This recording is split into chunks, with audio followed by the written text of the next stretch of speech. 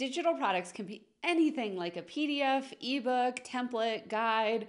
There are so many possibilities. In fact, I'll link to a video where I talked about over 17 digital download products that you can create today. And by the way, I know some of you were like mad that I combined some of them. So we have another video coming soon all about more digital download products that you can create. But today I'm talking about how to actually create this product step by step. Once you have a rough idea of what it is that you're going to be selling, the first step is to break down what kind of result you will help your buyers to achieve through your digital download product. For example, in my online shop called The Contract Shop, I sell lots of different contract templates for different niches, and each one of those contracts helps you to work with clients in just minutes. And so the result that I bring for people is making sure that they have a valid legal document that they can bring to a client that makes them look professional and put together, but also covers both their interests and their client's interests. So a very specific result, and then I kind of layer the niche of what that person is, the service that they provide right on top of that product. I had a client last year, her name is Sophie Heron, and she created funeral programs and different kinds of graphic design templates that you would need in the event of someone's untimely demise, or timely, I guess, if they are of the age where that thing happens. But she served a very specific market of people that are grieving. They need something easy because their mind is on other things. And they're kind of over that really boring, really ugly, old, dated funeral program and stationery that comes with it. They want to help honor their loved ones that have passed with these beautiful pieces of digital design that can be passed around to commemorate their life. Yet another example is another client I have worked with in the past. Her name is Carrie, and she has the SOP shop. And in her shop, she sells all kinds of templates to help you get started and going with your business and streamlining that, making it more efficient. And so you can go to her shop and download things in just a fraction of the time that it would take for you to figure this out on your own, or even to take a course on it and then to develop your own SOPs, standard operating procedures, in the same way and fashion that she has, because she has so much expertise. So she's just handing you that expertise in a digital download product. Now that you have a pretty good idea of what digital download product you're going to create and the result that you're going to get for your audience,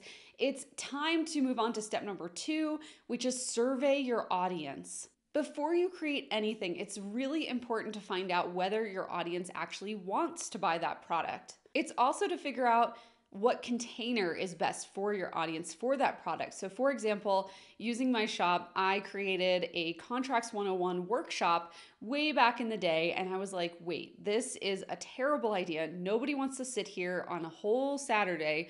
That's what it was gonna be, an in-person live workshop on a Saturday. No one wants to sit there and spend their beautiful spring Saturday in Atlanta, Georgia. It was like gorgeous outside. No one wanted to spend that with me learning about contracts and liability and right? Like we start to hear the Charlie Brown voice. Instead, what if I could just hand them the result through an efficient template rather than an online course or a workshop? And that's exactly what I did. And that's the premise of my entire shop, as well as many of my clients. Let's go back to Sophie's funeral program templates. If she was giving me some sort of guide or an ebook about how to create those templates, that would not work for her audience and that would not sell. Instead, she's giving them the actual templates themselves, and that's why those are selling. If you're gonna give someone a template for Asana, make sure it's already made in Asana and they can just one-click copy, paste, upload. If you're going to create some sort of ebook, make sure that your audience has enough time and energy to dedicate to consuming that ebook. If your audience doesn't have the bandwidth to consume the content that you are trying to sell, then they're not going to buy it in the first place. If you can accomplish the same thing with a checklist or a template, and the checklist is faster and easier, definitely go with the checklist rather than the template. Once again, it's all about that first step, getting them a great result. One last little tip here as you're surveying and finding out this information about your audience, pay particular attention to the types of phrases and words that they are using. And even if you wouldn't describe your products in that way, for example, I had an ebook early on that was called Legalize Your Biz, and I hated that phrase. But even though I wouldn't use that phrase to describe getting my business legit and like legal 101 type stuff, that's what they were using. And that's the language that resonated. So when I put an ebook out, that was the exact same ebook called Legal 101 versus Legalize Your Biz. Guess which one sold better?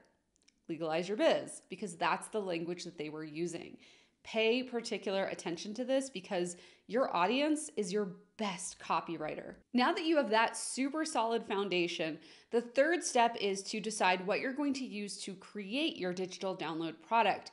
And immediately Canva comes to mind, but I actually don't like Canva. All of my digital download products start in Google Docs first. And that sounds kind of crazy, but next week I'm actually going to be breaking it down and showing you exactly how I sell my digital download products that are created from a Google Doc.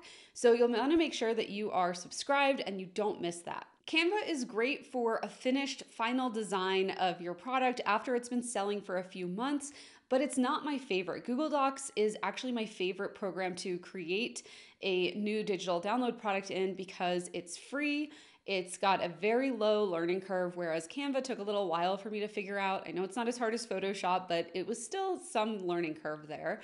And Google Docs is also readily accessible and available everywhere. Plus, if you want, you can give people a copy of your digital download product to make it really easy for them to start checking things off because Google has checklists.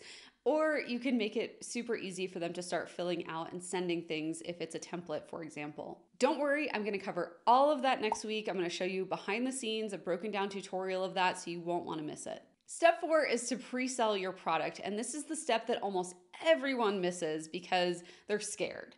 And if you're scared to pre-sell, there are plenty of videos on this channel that walk you through the process and how to actually do it. But I just want to remind you that pre-selling is the only way to validate your offer, your product, to find out if people like it and to get some feedback about why it's not selling as well as it could be, or if it's selling really well. I have a student in one of my coaching programs right now, and she's doing amazing, but she's also getting great feedback as her product sells like wildfire. And it's been so fun to watch her collect that information and continue to improve the products. Now, mind you, some of this feedback might be a refund request or two. She's only had one and she's sold dozens of products just by putting them on pre-sale.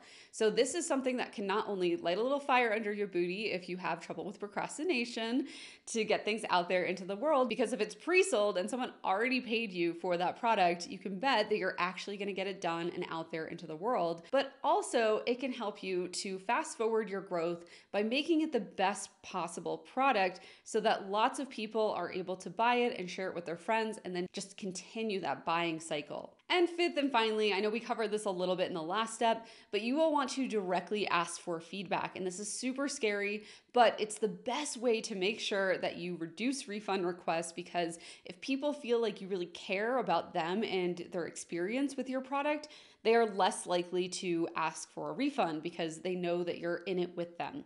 And the way that I ask for feedback is just a couple days after purchase, I'll send an automated email. So my system will track, okay, they purchased on this date. We're going to send it 3 days later or 5 days later, whatever you want. I think I send mine 14 days later, so it's quite a bit after. But I just ask them, is there anything that I could have done to make this purchase a little bit better for you, easier? Is the product good?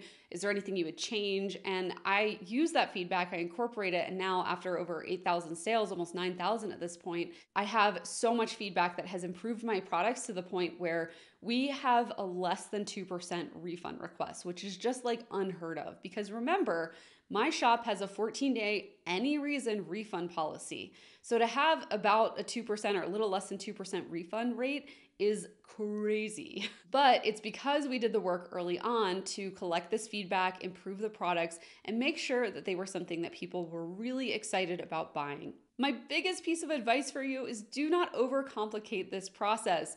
It's like taking a test when you were younger. If you forget something or you don't know how to do something, just skip that step to the best of your ability and keep going, because you can fill it in later. And if you want a roadmap that just takes you by the hand and shows you exactly how to do this, make sure you check the description box below. It has my ultimate digital download product creation guide. I know that's a mouthful, but that is the roadmap that's going to show you my steps to get this started and out the door. And you can use it alongside this video to make sure that you have everything, all your I's dotted and T's crossed. I almost messed those up. That way, you make sure that you have everything you need to have a best-selling product. Bye, everyone.